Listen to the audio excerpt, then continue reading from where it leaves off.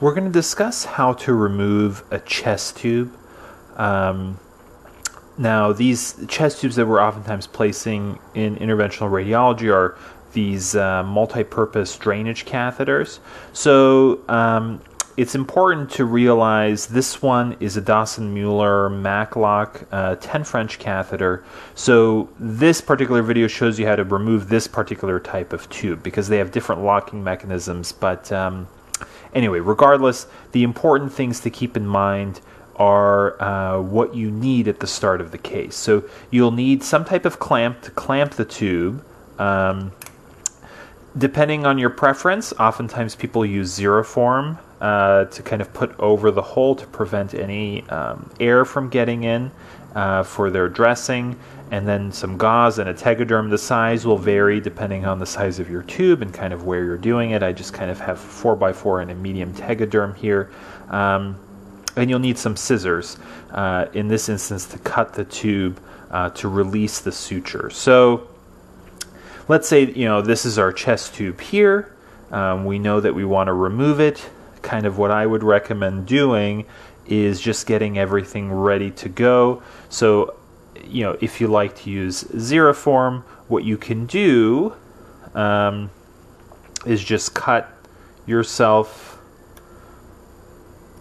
a little piece of Zeroform that you're going to use. And you may be removing this on the floor, you may be removing this in the IR suite. Regardless of where you're doing it, the technique is similar, but kind of your considerations for what environment you're in may vary and change. But here we'll just have a little piece of Zeroform.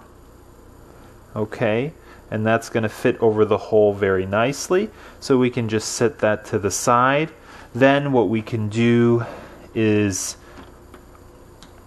have our tegaderm ready to go. And we'll just use one of these 4x4s.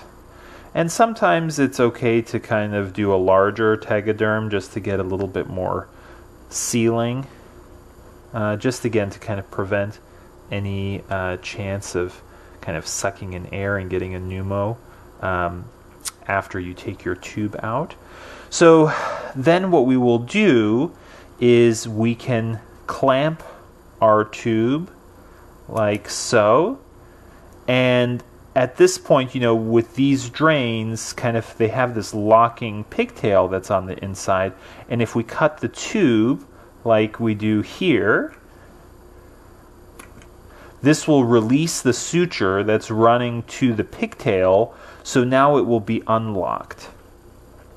So now basically what you can do is get ready to pull the tube, and you can put your Zeroform right over.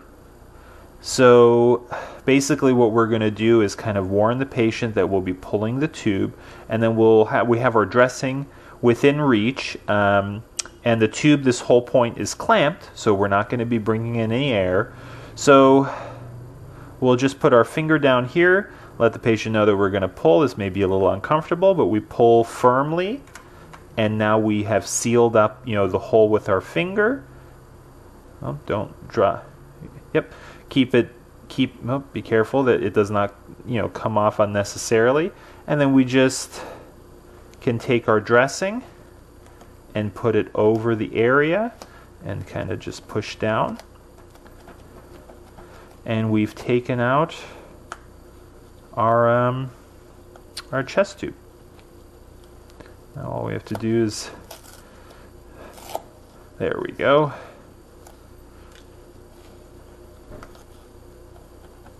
And then just dress it. And this, again, you probably don't have to use something so large, but this gives us plenty of margin here with sealing action. So we feel confident, and in about 2 days, this dressing can come off, and the skin should be healed. But that's how you can pull a chest tube. You can do that on the floor, in the suite if you need to. That's just the basic technique for this type of catheter.